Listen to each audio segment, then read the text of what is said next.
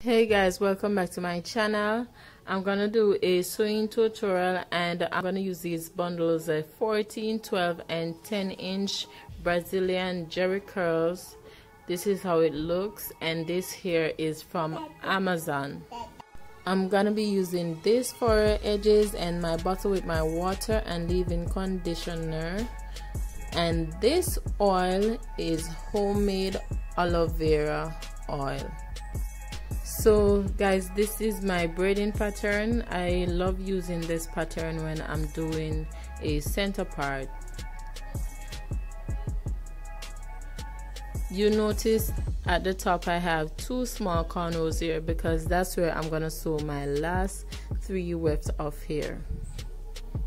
So I'm applying some oil to her scalp so that it won't be too dry or she won't develop any dry scalp so easy, because if she does, that's gonna cause too much itching. Okay, so this is what I normally do when I'm starting a sewing. So I place the weft of the hair underneath the first cornrow.